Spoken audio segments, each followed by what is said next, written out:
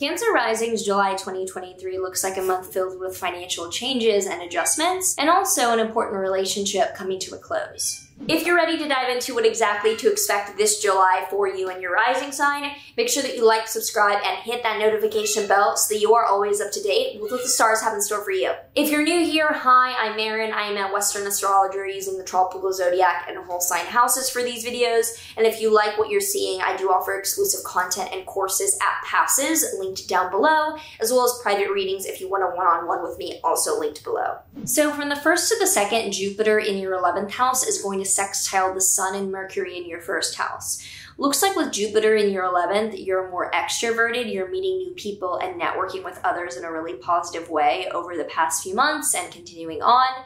And this is allowing for opportunities related to yourself, self-promoting, like opportunities. It's unlocking the ability for you to actualize goals directly based on your identity and who you are. Now, from the 1st to the 9th and the whole first part of the month, Venus will conjoin Mars in your Leo 2nd house. Venus and Mars in Leo together is very dramatic, very flamboyant, very performative, and very larger than life.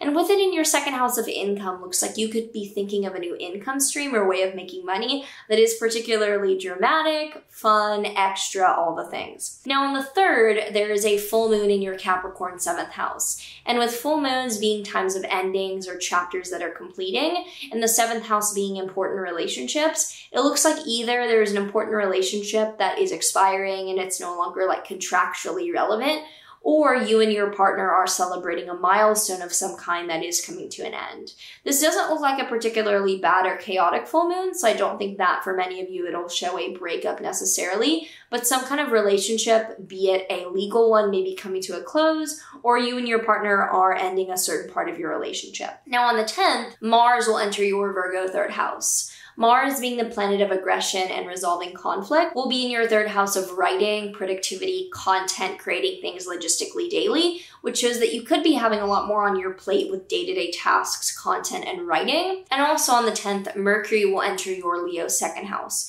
which shows that you're talking more and expressing more interest in your money, making money, creating a plan around that, marketing it. On the 17th, there is a new moon in your Cancer 1st house. And having a new moon in your 1st house, particularly this one, shows a stark new beginning around your identity, you getting more attention, you embarking on something physical even that you want to change around yourself.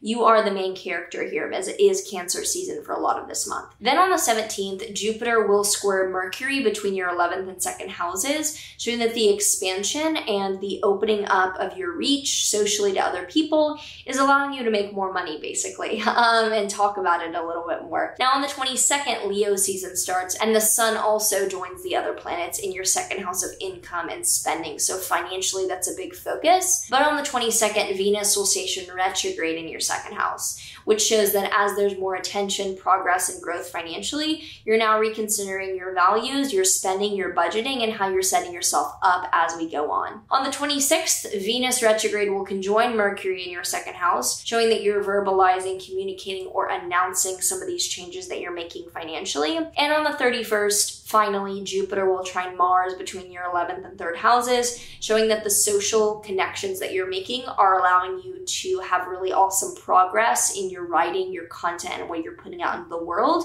because socially that's where you're expanding the most in your chart, and that's really assisting you in the productivity things that are going on too.